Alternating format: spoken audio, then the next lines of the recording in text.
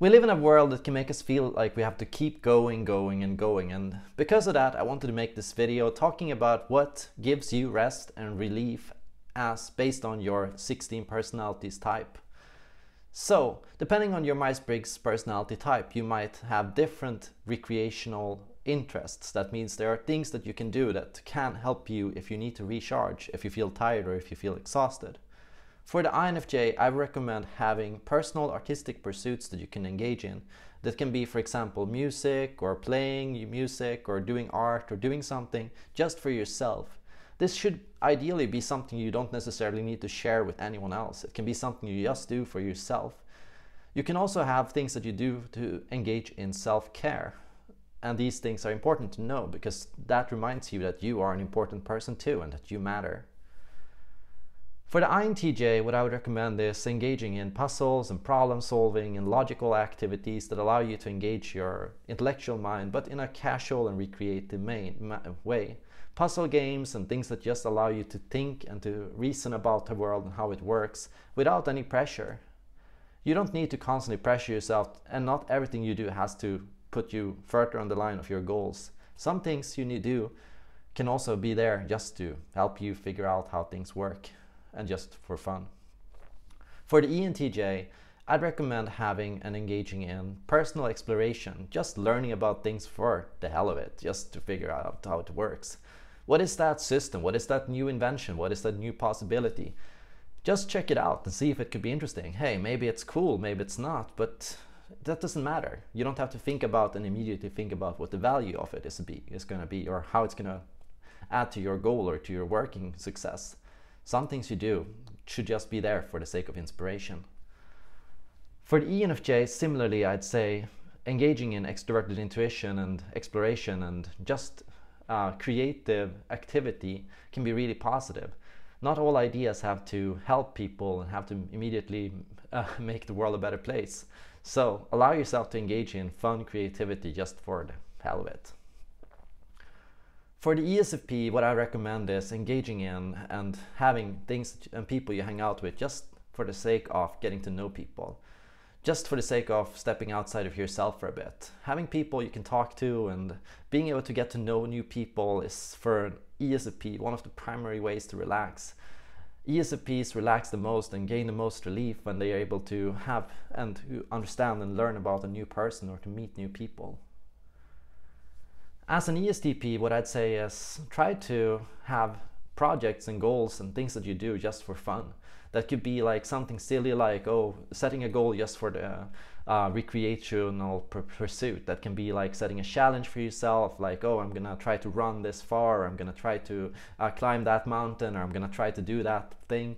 These kind of like fun ways of engaging in extroverted thinking without pressure, without any form of feeling of pressure that you need to achieve something good for society, can be really positive and healthy and show you as an ESTP that, hey, life is about living. And so having these kind of things, I think, can be really rewarding for you. For the ISTP, I'd say, like many personality types, it's good to have a personal set of hobbies and things that you do just because you enjoy it, just because it helps you unwind. That can be having routines and things that you can work on, having, for example, an exercise route or some place you like to go walking, or to have a place or something you do on a regular basis just to be able to let go of thoughts about work or self-improvement or things that can sometimes be difficult for you as an ISTP. As an ISFP, similarly, I'd say these kind of routines can be really healthy, and so I can recommend things like artistic pursuits that require attention to detail, knitting, things that just like allow you to use your hands and to do things in a slow and deliberate manner. Engaging in introverted sensing is really healthy for you. For an ENFP, one of the things that I recommend is learning to engage in and connect with people without any form of pressure. You know, sometimes as an ENFP you might feel like you constantly have to be the entertainer, or you constantly have to make things happen, and that you constantly have to be on the move towards what's next. But sometimes it's nice to just sit down and really chat with somebody. Like, who are you? Like, what makes you happy? What helps you feel good about yourself? You don't have to constantly be doing. So sometimes just being able to talk to people and to chat with others in a light, playful manner, just to get to know them, can be really helpful for you to recharge. As an ENTP, one way to relax that I would really recommend is having, like the ESTP, healthy projects that you engage in just for fun. Setting goals for yourself, like, oh, beating that video game, or getting the highest score in that, or like figuring out like some things to do.